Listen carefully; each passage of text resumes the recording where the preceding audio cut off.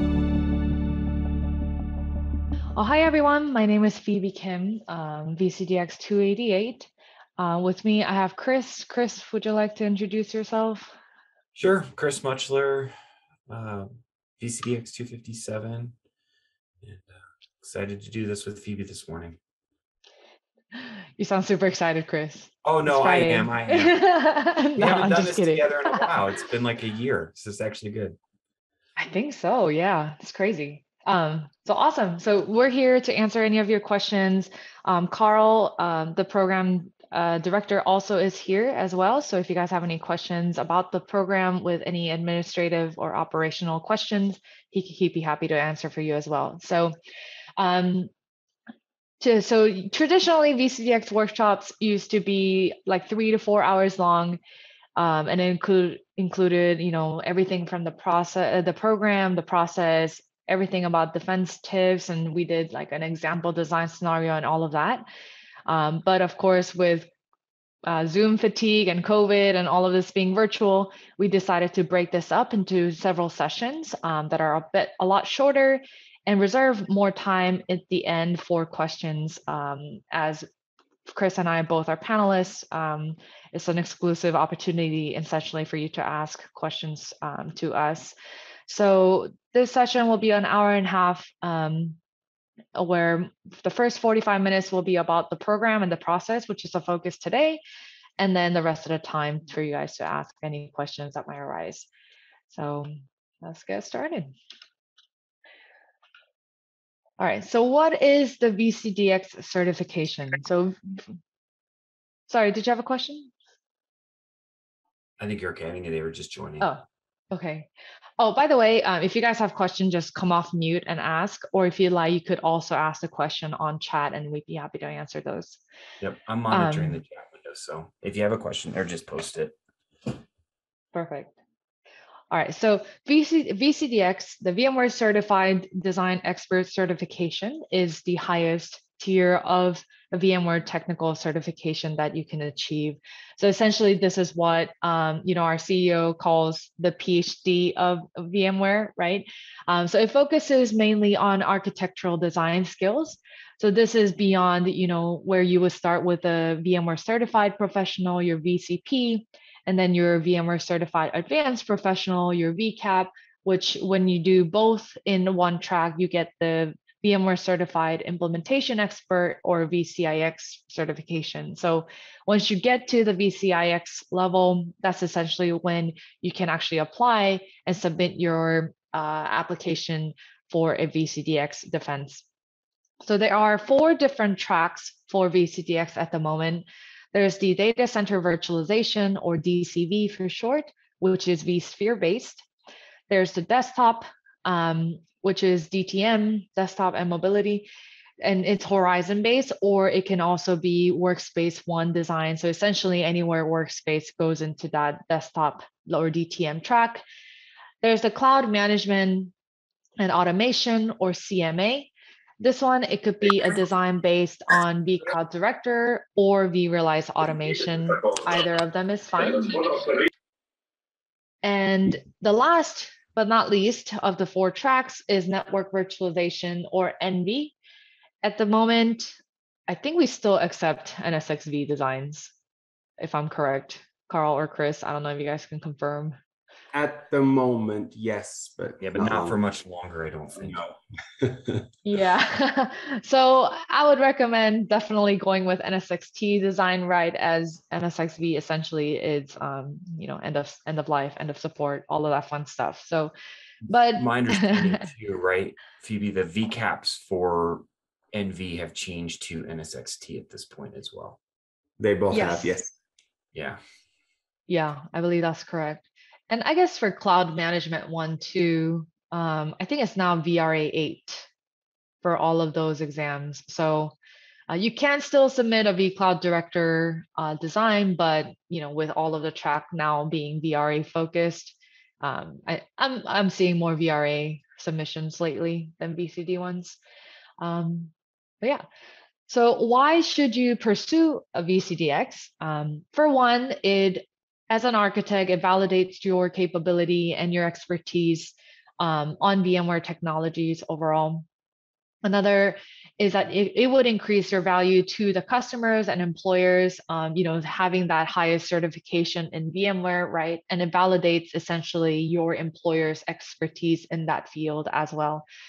And if you are looking for a new job for whatever reason, it does help you and give you that competitive advantage in the marketplace, to stand out from the crowd. And actually, if you're looking for another job, for me, it's been more helpful that you know people in the community and they actually would recommend you, or give you an interview, or that kind of first foot in the door idea. So for me, the community actually has been the biggest benefit to having a VCDX and getting to know, basically like one of the top and smartest people in the industry. So for me, the community has been big. And of course, you get the community recognition as well, as a VCDX. Chris, anything else you'd like to add? Anything No, you found again, beneficial? yeah, I mean, I think the biggest thing is you have to want it for yourself. And I think we'll talk a little bit about that later. But, a lot of us in the industry, we are competitive, we are driven. And this is, one of those goals that is both, while it's attainable, it's still difficult enough that it will indeed set you apart from your peers in the industry. Yeah, perfect. An additional benefit is that if you do achieve your VCDX, then you automatically get accepted to the vExpert program as well if you are not already a vExpert. So all the benefits that essentially come as a vExpert. So for example, like licenses to different products, or just swags overall that you get as vExpert. If those things are important to you, this is one of the other benefits that come with being a VCDX. So in terms of the program structure, I guess I've touched on this a little bit in the beginning when I talked about the steps you go through in order before you can submit your application for VCDX Defense. So there is a VMware certified associate exam if that's where you would like to start. But I think most people do start at the certified professional level, at the VCP level, for whichever track that you are interested in pursuing and growing. So once you get a VCP, you would have two different VCAP exams. One is focused on the design aspect of the product. And then the second exam is focused on the deployment. So making sure that it literally gives you a lab environment and you need to go in and be able to set things up, troubleshoot, figure things out, and actually implement the solution. So there are two parts for the VCAP, which gives you that VCIX, which is a prerequisite to your VCDX. So that's essentially similar throughout all of the different 4 tracks that we have. I believe for network virtualization, VCP NV is still waived for CCIEs, and you could start at the VCAP level. I don't know, Carl, if that's still the case. Yeah, it actually waives the training requirement for you to become a VCP. So you do have to pass the VCP exam still, but it does waive some of the requirements to get there. Oh, okay, perfect. Sorry, sorry for the confusion there, but thank you for clarification. Awesome. So how can you achieve your multiple VCDXs? So I like this slide just because I get this question a lot. I don't know about you, Chris, but everyone's like, oh, I'm going to do 3 or 4, from the get-go. At least I got that recently a lot.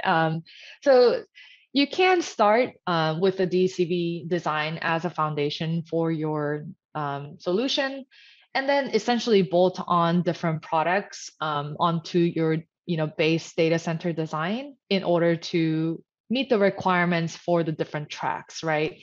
So if you focus on DCV, obviously your solution will be vSphere based. It would have all the details that you would need from a physical hardware perspective as well for compute, storage, and network. So you would have all of that. And then let's say you wanted to now pursue an NV track in VCDX, you could add to the requirements and the design to add NSXT into the mix, which would help you achieve the requirements for the NV track, which then you could potentially put on a VRA or VCD on top of that. Likely it would be VRA if you're trying to bolt on things this way, and then add that to fulfill the requirements for CMA.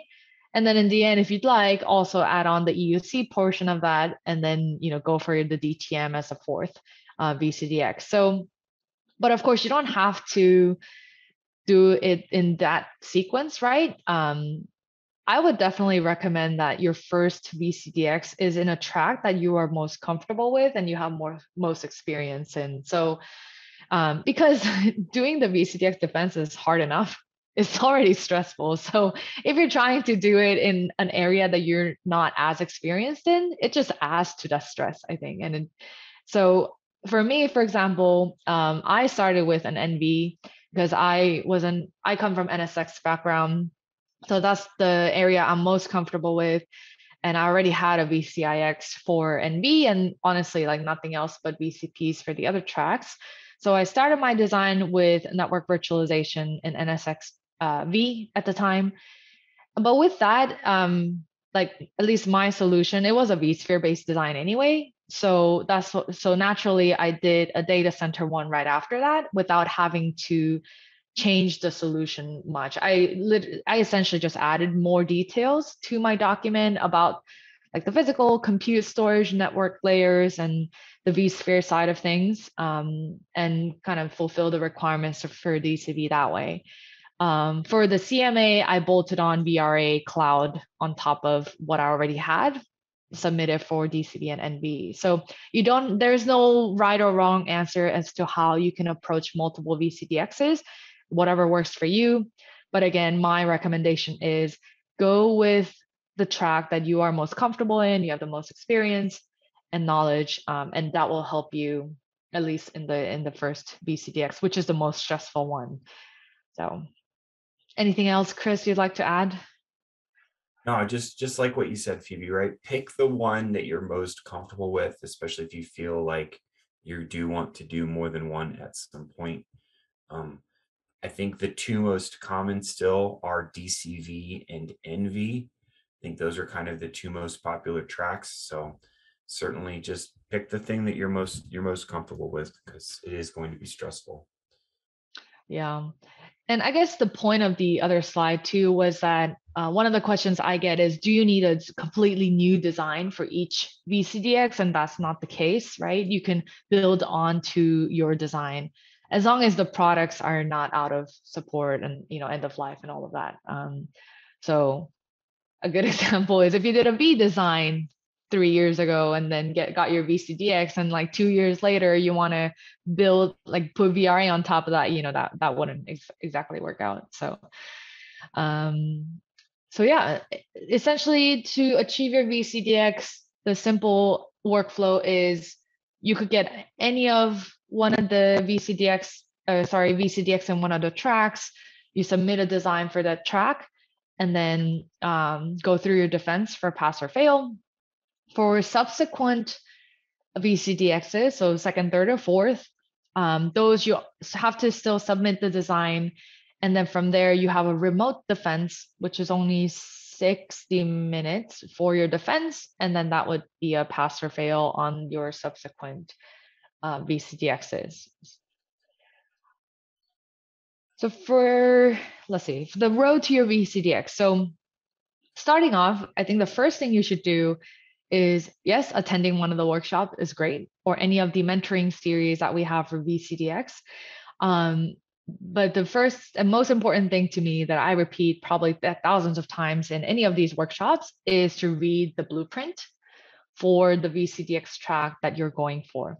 So each of the VCDX for each track has its own blueprint, which outlines all the components that you need to include in your documents and that you should show expertise in during the defense and your design scenario. So blueprint is essentially your guide to success. Print it out, post it on the wall, whatever you need to do, just keep referring to it throughout the entire process so you don't lose sight of the goal, right? And the requirements that you need to meet in order to get these certifications. So the blueprint to me is the most important. that you review first thing. Now, once you review the blueprint, that should help you in terms of what you need in your document to include about your solution, right? So here it says like 90 to 150 hours to create all the documents to submit for your VCDX. Obviously, it depends on you. It depends on how long maybe it takes for you to do the project or write the documents and whatnot. I think it definitely took me like, yeah, like at least 100 hours, if not more, to do my documents. But yeah, so it just depends.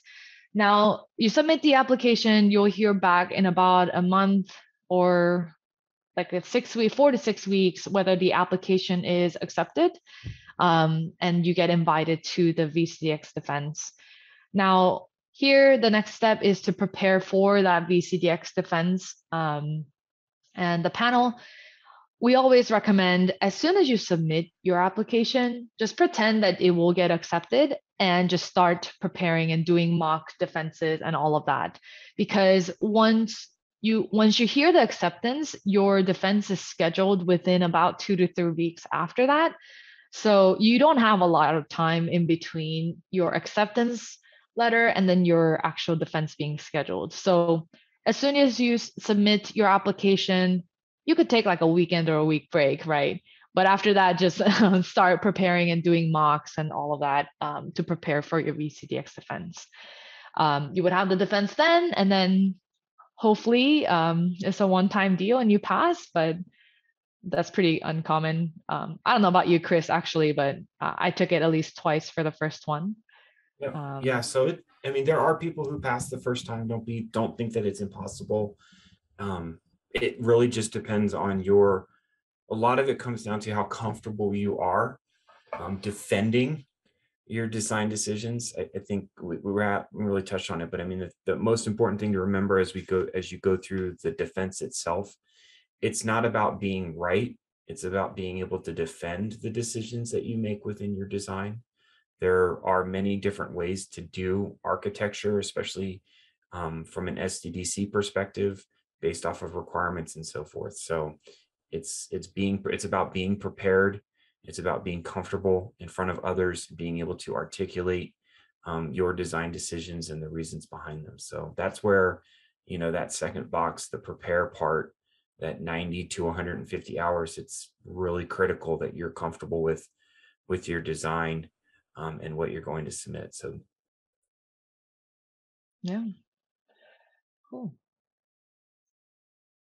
So Chris, if you don't mind, I'll pass it to you to continue the rest of the section. Yeah, sure. So there's a lot of different things that drive people towards the VCDX certification. And there's a lot of different character traits that people will have. I think you can see on the screen here, there are some that are probably the most common amongst all of those people who have earned their certification. The community is very open. And so you have an opportunity through Twitter and blogs and everything to get to know many of us. Almost all of us, I would say the vast majority of the 295 people who currently have their certification are active in the community and willing to talk to other people who are interested in it. But I think some of the things that really always stand out is really around that self-motivated individual, a driven individual. The other one that really always sticks out is the continuous learner, right? Typically we are the individuals, like you can see, I'll plug Phoebe Fear for a minute, okay? Because she was on my team a few years ago when she got her first one, and I got to know her pretty well. She's the first female to earn all three, a triple VCDX. She's an extreme example of a continuous learner. She's always pushing herself. And many of us are like that, whether it's VMware certifications, whether it's other industry certifications, Red Hat, Kubernetes, TOGAF, whatever it might be, we are always continuous learners. Many of us are out there always interested in the bleeding edge. And we're all self-motivated, right? We don't have to have somebody else externally motivate us to be able to go down these paths. These are just things that are inherent in our characters. Now, if you're not self-motivated, can you do this? Absolutely. Will it be more difficult? I would say yes, right? My opinion is that if you're not self-motivated, it's yes. As you looked at the previous slide there, when you start to think about spending 100 or 200 hours on something, you really have to be self-motivated. You've really got to want it. So I think the other thing, is, we are individuals who are always looking for what's next. What's the next thing that I should be, that's on the horizon, that I want to be, engaged with, that I want to be learning about, staying ahead of what the industry trends are and so forth, and always kind of proving ourselves as we go through it. So if you want to go to the next slide, Phoebe. So when we talk about, all of those character traits, and you start to think about how can you start this process? If you've heard of the SMART goal method, it's been around for probably 25 years now, if not a little bit longer. I'll date myself. I started using the SMART method in the early 2000s, at the beginning of my career. It's a great way to kind of set goals. Everybody sets goals differently. Everybody approaches goal setting differently, and that's fine. This is just one suggestion. So when you look at SMART, it stands for specific, measurable, achievable, relevant, and time bound. And as we break this out, this is really what you can do as you start to look at your VCDX, the process that it's going to take. I'm not sure, there might be some of you who have not yet earned your VCAPs yet, right? But you're already starting to think down the line what comes after. That's great. Being able to set some specific goals around what you want to accomplish, make sure they're measurable. I think, Phoebe, if you go to the next slide, we're going to focus on just a couple of them. The first one being specific, right? So why do you want to get your VCDX, right? This I think is the most important one. Why do you want it? Do you want it because there's a promotion at the end of the road for you, within your group, whether it be a new title, whether it be financial motivation, whatever it might be, but why do you want it? Do you want it for the recognition? Whatever it might be, you just have to have that answer. The other thing is, obviously, which track do you want to do? We've kind of talked about that a little bit already. I think number 3 is really, really important, though. Who are you going to ask for help as you go down this, right? We all have mentors at various points in our career. I think we all have individuals, coworkers who we trust their opinion.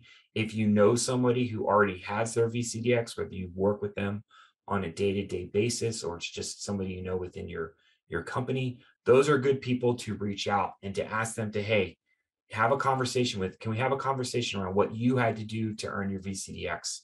So, but be specific. The other thing too is be open and honest with yourself about where you are on this journey, so that you can understand where you need to spend time improving your skill set, improving your, like I said, how comfortable you are in front of others. So if you want to go, I think the next one is, achievable. So that's kind of what we're talking about, right? Be honest with yourself about your expertise and your state of mind. I think the key differentiator between the VCDX certification and the VCAP and the VCP tests, VCAP and VCP is really going to focus, 99% of it is all technical. Can you answer a multiple choice question? Can you draw out a design, whatever it might be, very technical. Does this product work like this? What radio button do you have to switch to turn on DRS, that sort of thing. When you look at the VCDX certification, while it is still a technical certification, and about, I would say probably 75 or 80% of what we score you against is technical, the other 20-ish% of the certification is soft skills. How comfortable are you in front of a customer? Can you articulate, and this is what I was talking about a few minutes ago, can you articulate why you made the decisions that you make? And so be honest with yourself. If you're not great at public speaking, it comes across. And so maybe one of the things that you need to spend time on while you're on this journey is looking for opportunities to improve your public speaking skills, for example. In the United States, there's a group called Toastmasters, right? In most cities out there, where it just focuses on helping professionals get better at public speaking. If your job isn't one where you're in front of a customer, asking them questions around requirements and risk and business needs and that sort of thing, that's part of the design scenario that we're going to put you through during the VCDX certification panel. So learning how to be able to ask those kinds of questions, ask leading questions, right? Be able to understand the information that a customer is giving you, and then take that information and apply it into a design. Again, not so much technical, but certainly, kind of that soft skill area. So be honest with yourself where you are, because it's going to be important for you. And it's, and yeah, so yeah, that's just it. And then this is the other one and this is why we focus this one time bound. So the VCDX calendar is out on the website. If you're not aware, you can go to vcdx.vmware.com. Right at the top there is a calendar. All of the dates for the upcoming year are published ahead of time, so you can see when the submission deadlines are. The way that I did this for myself, and I think Phoebe, you might have done it similarly, which is pick the date that you're going to submit and then work backwards from it, right? What are the key milestones that you're going to have to complete? When are you going to have your design done? When are you going to have your implementation guide done? When are you going to have your project plan completed by, right? And work against those dates, against one of the submission deadline dates so that you can do it. That's going to be one of the critical things for you. So look at the calendar, pick a date that works for you. And if it's like your VCAPs, if you're like, okay, when am I going to take my VCAPs? Set a date, right? And then work backwards. What do you have to do to be able to pass that, whatever the VCAP test that you might still need to do to finish it off. So set intervals. If you have a mentor, ask your mentor to hold you accountable. Say, hey, these are the dates that I've set for myself. Help me make sure that I'm, set check-in points with them so that you can say, hey, yes, I'm reporting back. I've gotten this far, so to be able to help hold yourself accountable. So Phoebe, anything you want to add kind of on those three? No, I think you covered everything. Just if you haven't checked the calendar before, the defenses are held quarterly. So we have one coming up, I believe, next week. So for example, if you want, it's the week after. Sorry, it's the week after. So if it's like towards end of March. So if you wanted, and you kind of have to work backwards, like Chris said. So if you want to defend, let's say in June, I believe the application for those are due like in April, I would say.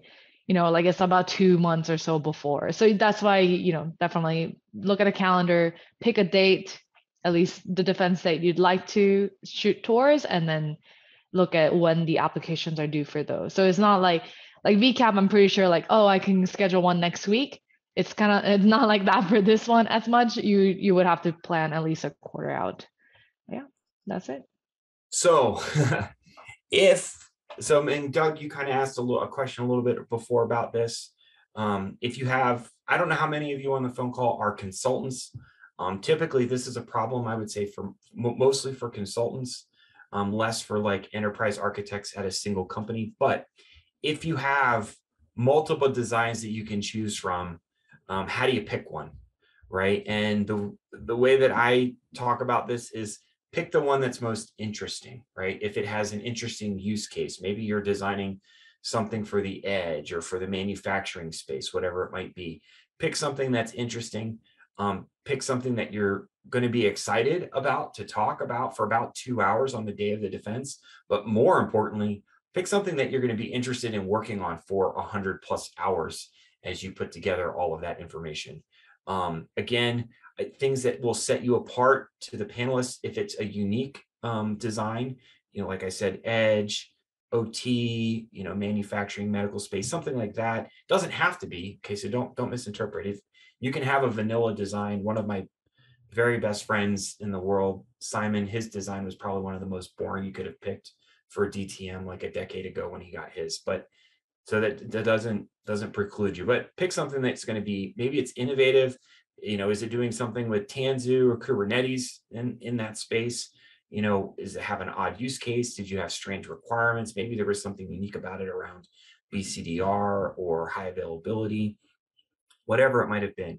But just pick something that you're going to want to spend 100 hours or more, writing about and working on, and then still be excited to talk about it for 2 hours during your defense. So that's kind of the big thing. The other thing too is, and this is, I think, critical, Phoebe talked about it, the blueprint should become your best friend during this process. I tell everyone, I kept a paper copy of the blueprint on my desk, both at home and at work while I was doing this. And that was so that I could actually look at the blueprint and judge where I was at in my design. Did I have requirements that covered everything in the blueprint? Had I identified risks in that thing? And so if you have multiple designs, maybe what makes a decision for you is you grade each one against the blueprint, and you've got one that's much further along than the other and would then hypothetically be less work to work on. So, Yeah, okay. actually, Yeah, go ahead, Phoebe. yeah. Oh, did you see the question? Because I would love to answer that in person The instead of cloud typing that foundation out. one. Yeah, you can first start. Yeah, so I think we'll talk about this a little, Carson. That's a great question. So many of you are aware, I don't know if we still have this slide, Phoebe, or not in the deck, but there is, two things. There's the VMware validated designs, which are out there. Oh, you do. You have it. The VMware validated designs and the VCF product in and of itself. So you can't just download the VVD, put your name on it, change a couple names and turn it in. Okay, that's not allowed. It is a reference architecture. The thing that I will stress about it is a reference architecture. It's a great example for formatting. So if you've never written a document like this before and you're just like, the formatting alone can be daunting.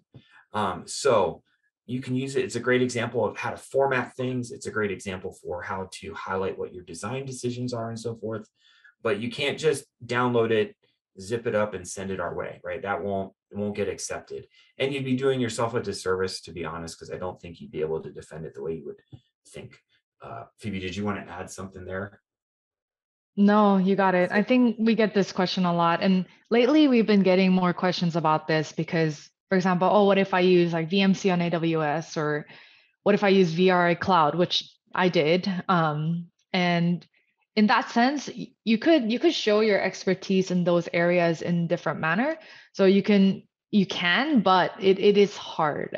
And like Chris said, you're kind of doing a disservice to yourself, because in that sense, you're not also learning as much as you can while going through the process either, right? So by using something like VCF instead of, let's say, you designing the whole stack, right? And then you having to understand what that means for your design and all of that. So yeah, a great question. Love it. Yeah. The other thing I would add, and you can see it in the blue thing. So if there is a design decision that you looked at the VVD and you're like, hey, for my specific requirements, this design decision makes sense and I want to leverage it. That's acceptable so long as you reference it. Just like when we were writing research papers in high school and in college, if you cite the source, that's acceptable. To Phoebe's point, you still need to be able to defend it though. You can't, if we ask you, why did you decide that decision? You can't come back and just say, well, the VVD did it. That's like a failing answer. Okay. You can That's say, terrible. I saw it in the VVD and here's why it makes sense for my use case, for my design. Again, this is really all about you being able to articulate and defend the decisions you made. Yeah, and Doug is exactly right there in the chat. The point is that you have to be able to defend your decisions. So hopefully that helps. Again, and that citing thing goes for anything. If you've read something on Cormac's blog or really, Williams' blog, if you find something on one of their blogs, you're like, hey, they recommended this for this thing and this met my requirements, just document it. Just say, hey, this was on the blog, this met my requirements, and this is why it met my requirements. And so I went with it. And that's totally good. This is a great one. I love this slide. Complexity and privacy. So it's not about the number of pages that you turn in. I've seen people pass with design documentation that's 60 pages long. I've seen people pass with design documentation that's 200 pages long. It's really around how much is required for your requirements. How many design decisions you have to make is going to be based off of the number of requirements and how diligent you were in gathering those things. And as long as it lines up with the blueprint and you've covered all of the major categories in the blueprint, you might be able to accomplish that in 60 pages, 80 pages, whatever it might be. The main thing, and it's there at the bottom there, focus on the business requirements. right? Show us your design decisions against all of them. From a privacy perspective, again, we don't ever share it outside. Carl's on the phone. I'll say, generally speaking, there's probably maybe 5 people, 6 people who actually read your design. It gets read during the pre-phase by a couple different people and scored. And then if you're invited to defend it, then there's 3 panelists who are going to read it for your defense. Depending on whether or not we have panelists in training, shadowing it, they'll read it as well. But again, it's very few. If you do have questions around the privacy side of it and who might read it, first thing, feel free to scrub company names. You can put Acme Inc. in there for your customer. That's not going to have any material influence on your score. Things like public IP addresses, you can swap those out. I just looked to see that, he said he needed a /24. Did he assign a /24? Or did she assign a /24 for it? I don't look at, oh, that's in the 10 space or the 172 space. That level of detail is not something you're scored against. So if you feel like, hey, I just want to scrub a lot of that out, feel free to do so. Domain names, again, you can scrub those, whatever it might be. But if you do have questions around something sensitive, go ahead and you can send an email to, I think it's still vcdx@vmware.com if you have a concern. So did I miss anything, Phoebe, around that? I think the other thing too, I alluded to this a moment, complexity. The design itself doesn't have to be super complex, right? Like, I ascribe to the KISS principle, keep it simple, stupid. Okay, if it takes one thing or 5 things, whatever it takes to just get you through the design and to satisfy all the requirements, don't try to make it overly complex. The other thing is, don't throw every piece of VMware software into your design because you think it'll help you. Again, put it in there because there's a valid business reason for it or requirement behind it. So Yeah, no, for sure. I think complexity, the size of the environment, I think people ask about a lot too. Like, does this have to be a big environment for some enterprise customer? The answer is no. The environment size essentially doesn't matter because, again, as Chris has mentioned it many times, it depends on the requirements. And all we want to know is that as an architect, did you design a solution that satisfied all the requirements? And what kind of design decision did you make to make sure the requirements are met? And if you've identified any risks, how have you mitigated them and such? So it's not about that.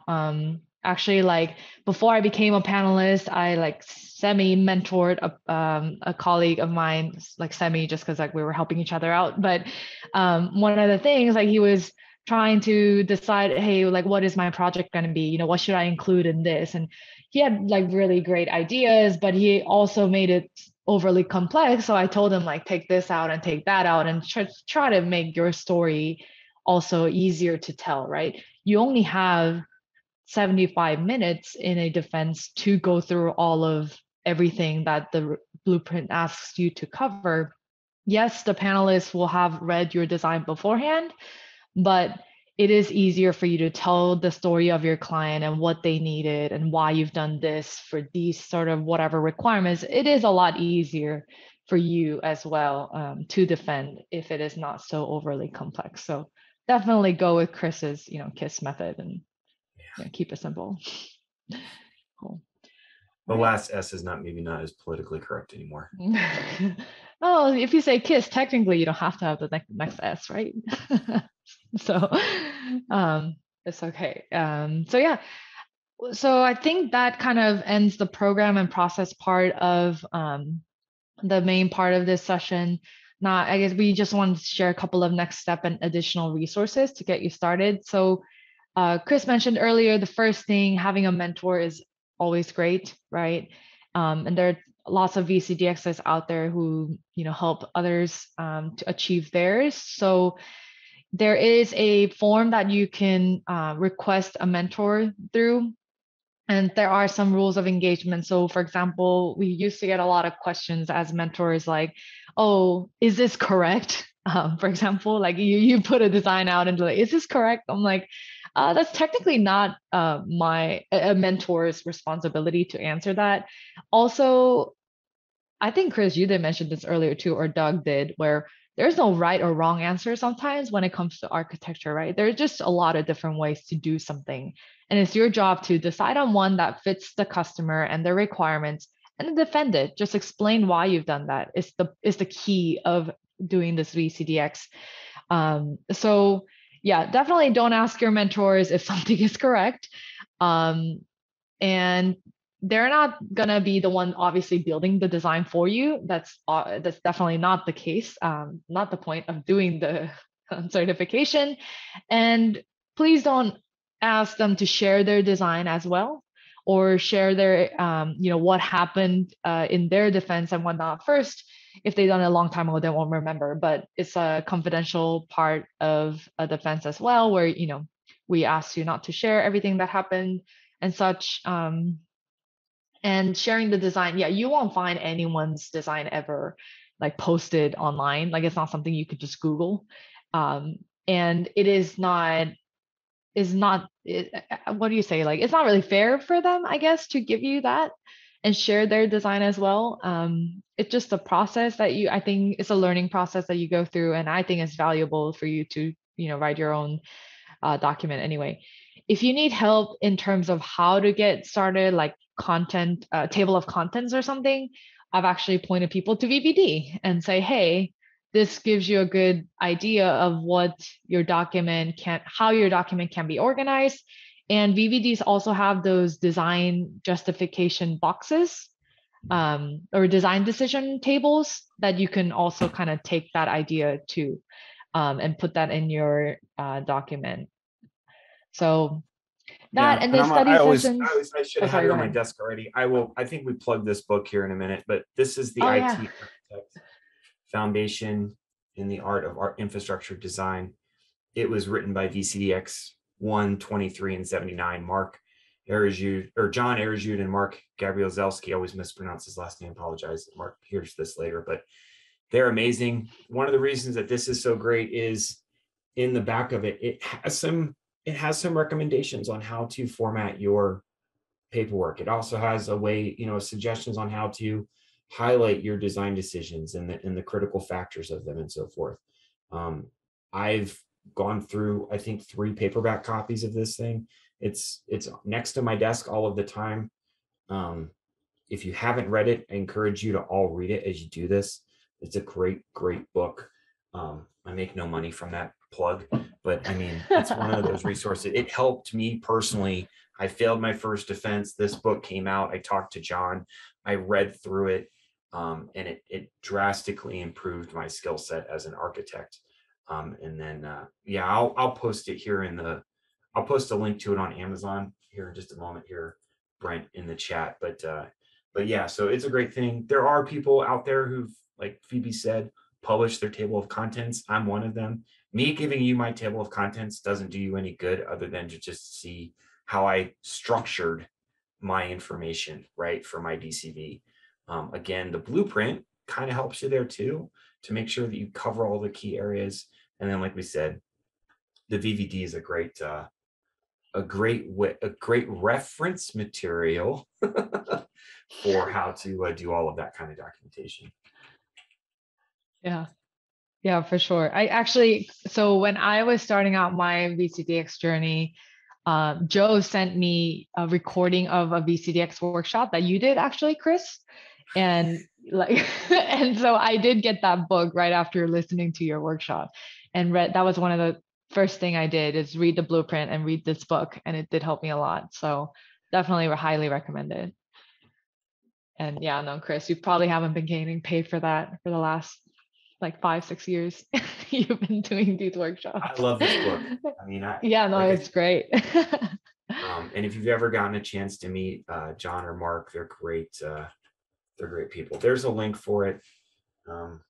Again, it sells out every year at VMware. So they always have copies, or at least, well, I guess we haven't been in person at VMworld the last 2 years. But when we were in person at VMworld and you would go to the bookstore, it would always sell. There's a bunch of other books in this just generally speaking, as we talk about just becoming better architects.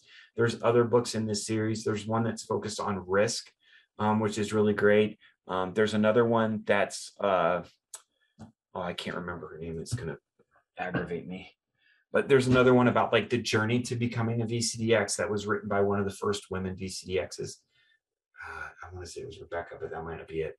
But again, just a great series if you're looking for things to help make you better architects, whether you're going to get the certification or not. So you want me to talk about this one? This is a good one too, everybody. I mean, you talked about mentors.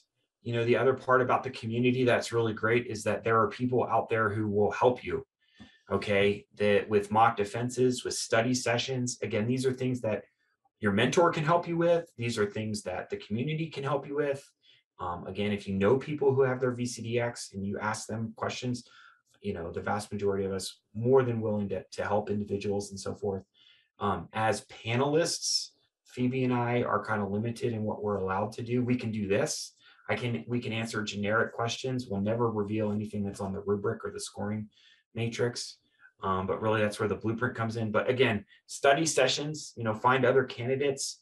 I don't know if we have a slide on the Slack channel. There was a Slack channel that was being run for a bunch of years where people can look for panelists as well and set up study sessions, but review your documentation and everything. The mock defenses, I want to just spend a moment on this. This will help you, again, especially if you're not, if your role currently isn't, customer facing, or where you don't find yourself in front of customers doing these kinds of design workshops and so forth. The mock defense can be really helpful. The most important thing is try to make it as realistic as possible. Have 3 people act as panelists. If you find people who are just going to drill you over and over again on like every technical detail of everything, that's maybe not what you want. You want people who are going to ask you to force critical thought, ask you open-ended questions. The why, okay, we kind of talked about this, getting them to ask you the why. Why did you make this design decision? Why did you do ESGs in this configuration versus an active standby tier 0? Why did you do, power management in this configuration? What was the business requirement? Those kinds of questions. There is a timer. Again, it's on the VCDX website. You can get the timer to actually keep yourself honest. You get 75 minutes for the defense. So set it for 75 minutes and hold yourself to it to manage the clock. Have a whiteboard, available to you if it's online. Make sure you are comfortable drawing things online in some form or another. I'll let Phoebe talk about that because she's the best there is around this. Her and Paul McSherry are just unreal when it comes to this, like digital whiteboarding. But whether you have like an iPad that you do digital whiteboarding on, or you're crazy fast with using PowerPoint, whatever it might be, get comfortable with it. Again, that soft skill, like especially because we still are in the pandemic and we're not yet doing in-person defenses yet. Your design scenario, the second part of the day, where you're going to have to do some whiteboarding for the panelists, that's a skill that you probably have to work on leading up to your defense. So I don't know if we have a slide on that or not. Phoebe, we had talked about it at one point. But... Oh, I think we broke it out to the other sessions, I think. Okay, perfect. Yeah. So again, mock defenses, keep yourself honest, have 3 panelists, get them to ask you good questions to be able to show you can explain the why of what you did. So yeah. Oh yeah, so I wrote the VCDX workshop series. Yeah, so this is this one that you're attending today is session 1, just on program and process. And then the second session we'll have I believe in 2 months, is demonstrating the design experience. So a lot of the tips that essentially Chris and I've been giving is more of that in terms of how you go about the defense and the design scenario. And same kind of similar one for session 3, but focusing on your preparation. And I think we would do like the mock design scenario part as well, Chris, on the session 3. So just upcoming series if you guys are interested. There are different series as well for VCDX mentoring and deep dive series. You can look that up on VMware Customer Connect Learning Webinar Library. All the past sessions are also available on demand, so you can look at different topics. It's essentially VCDX's talking about different topics about like maybe risk mitigation or logical, what is a logical design versus conceptual, or different questions that we commonly get as you're preparing for your VCDX. I think this is a little out of date, so I'm going to skip. Yeah, there are different books here as well. And of course, this recording and the slide will be sent out and shared, so you guys can have this as a reference. And this is the book that Chris mentioned. That's the So you one. have this. Yep. And Simon, so Simon has a VCDX podcast. You guys can go listen as well. He interviews different VCDXs or even different candidates, kind of get their perspective and give you more insight as to, how you can become a successful VCDX candidate. So next steps, again, read the blueprint. I had it printed out physically as well, and I had a copy on my desk like Chris did. So definitely read it and print it out, whatever you need to do. And then, of course, find a mentor, get into a study group, mocks. As panelists, I can tell if somebody has done and prepared, for the interview or not. So definitely just as many mocks as you can to feel comfortable. Prepare your application, prepare your deck. Again, run mock defenses is literally the best advice I can give anybody. So I think that's it. So we have about 40 minutes or so left of the session that we reserved for Q&A. So you can come off mute, ask any questions, or just put them in chat as well. But we're here to answer any question. So obviously, Chris and I'm here. Although I do have to jump in about 5 minutes for another meeting, I brought Asaf in here. He's also VCDX, one of the most recent ones for DCV. He's happy to answer any questions. And Doug, who's been answering questions and suggesting also, he can answer questions as well. He's done some of these workshops before too in the Doug's past. number 19, so he's been around for quite a while. Yeah, I didn't know what number he was. I'm like, I knew he was like in the tens and 20s. So I just looked it up for him. I just yeah. Okay. So we have some time. This is really for you. The recording will become available. One of the reasons we do have you sign up for this beforehand is so that when the recording is available, it gets sent back out to you. Really, this is your time. So if you have some questions in the chat or unmute yourself and feel free to ask. So one thing I will just say, first of all, hi to everyone. But also, as Phoebe mentioned, if anyone is interested in joining the VCDX Slack workspace, it's a great resource. I'm going to put my email in the chat. Just send me an email and I will send you an invite. It's a really great community. And we say that in some of the mentoring open office hours that we do, that you don't have to be a VCDX to be part of the VCDX community.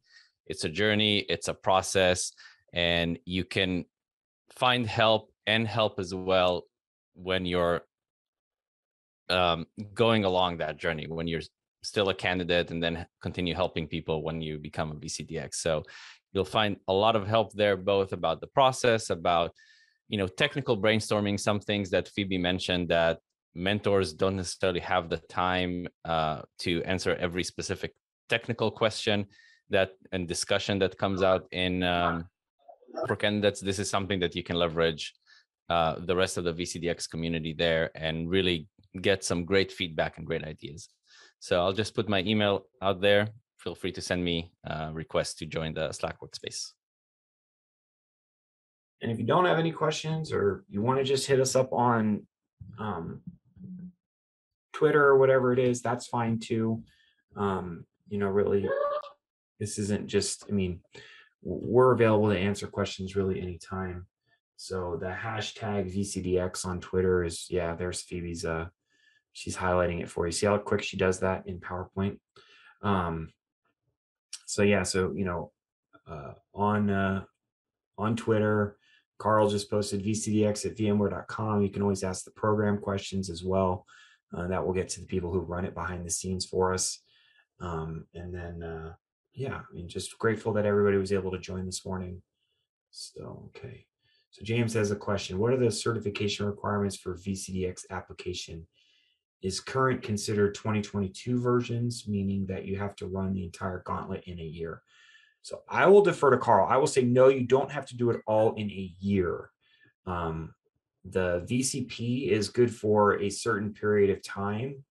And then that lets you start taking the VCAPs within, I think it's a 2-year window, but Carl, maybe you want to talk about that. It is. That's right. It really is the VCIX version that we look at. So if your VCP is a little bit older, but you get through VCIX, that's okay.